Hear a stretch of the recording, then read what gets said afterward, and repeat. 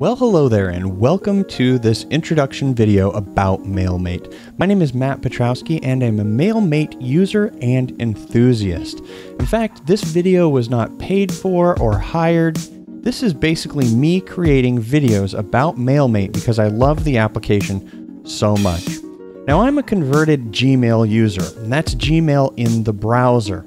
I'm going to show you over the course of a number of videos how you can make MailMate the central hub of how you manage all of your mail. So let's take a look at this introduction to MailMate and understanding what features are available. All right, so first off, you need to be prepared. There's a high degree of underwhelm when you initially open MailMate. It doesn't walk you through anything in terms of setting up your environment in order to take full control over your email world. But MailMate, I promise you, is going to be one of your most powerful mail applications available to you because it really allows you to design your whole world around your email.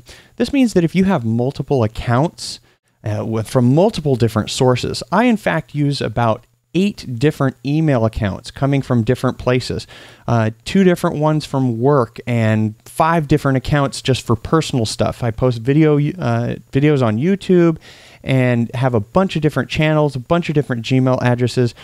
All of it is managed within this one client. Now, you can do this within the browser. Chrome even allows you to really hop from identity to identity, but it doesn't consolidate it all down into one place. And in fact, you can't really do some of the convenient things that a nice local client can do within the browser. One of the big ones in particular is sorting. So sorting allows you to basically group like messages based on the from or the subject or whatever headers you're showing and be able to do anything you want all at one time. Plus, we're going to see there are some really big advantages with regards to what MailMate will do when you have multiple messages selected. So this is our introduction. Let's find out where we can get help.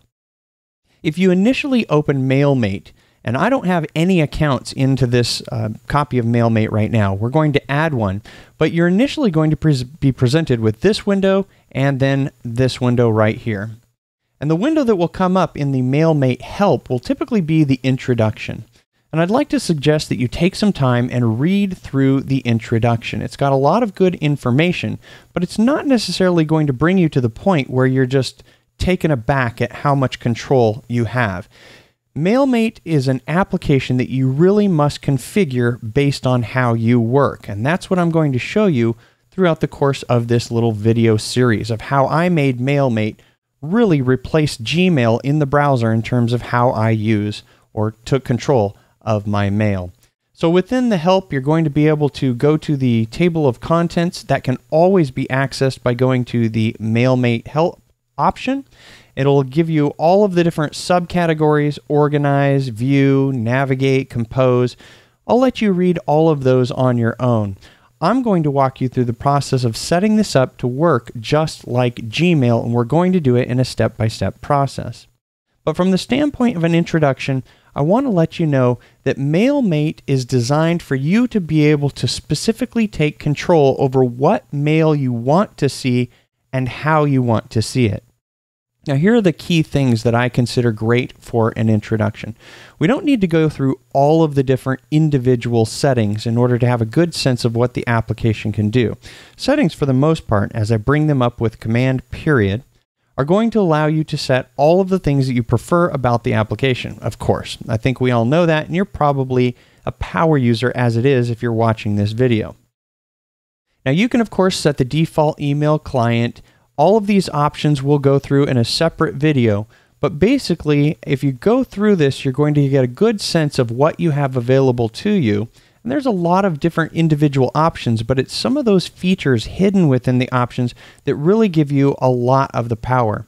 Here in this bundles alone, you can see that MailMate is highly extensible, and we'll take a look at a few of these throughout the course of this video series. But within the application itself, what you need to know is your biggest advantage are going to be these smart mailboxes. And these smart mailboxes, there's a few of them here. As I zoom in on this examples, these examples give you a good idea of what is just the tip of the iceberg in terms of how you can filter out your mail once you've got all of your different mail coming from the different sources into MailMate. If you take a look at some of these, when we look at the smart mailboxes, you'll be able to see how creative you can actually get. We'll do that in a couple of the videos in this series, but for the most part, I want you to right-click on the headers. And when you right-click on the headers, you are going to see a plethora of options in terms of what you can see within a particular view. Attachments, correspondence, date received relative, flagging, mailer, pending submission, raw flags. As we scroll down here, we've got source account, source mailbox, really helpful when you're dealing with a lot of different accounts. Spam score, it integrates with Spam Sieve, a very popular junk mail filter that will filter for you. And keep in mind that this will work with any of your online accounts. That's Gmail, Yahoo, Outlook, MSN, you name it. You're going to be able to have all of those accounts flow into this one application. The next big thing that I'm going to leave you with in the introduction is that you have multiple different views. So under the view menu in particular, you're going to be able to find a lot of options. And those come in the form of your layout, where you have different layouts such as correspondence. You have some statistics, which is really helpful when you want to know things about your mail, thread arcs, 3 panes, and widescreen. And within that, you've got different ways that you can actually view. Here are columns, which we also took a look at when we right-clicked on the headers. And we can also take a look at all of the different things that we're used to in our other email applications, mail, what have you, ability to look at headers and all of the different body parts and so forth.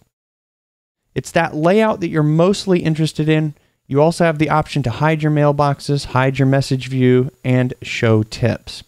So that's just the general introduction of basically what you're going to be able to look at when it comes to mail. But being able to see your mail is no big deal. Every email client does that. What we're interested in is turning this into a workhorse for us in terms of seeing all of our mail specifically how we want to see it. That's going to be covered in the separate videos within this series.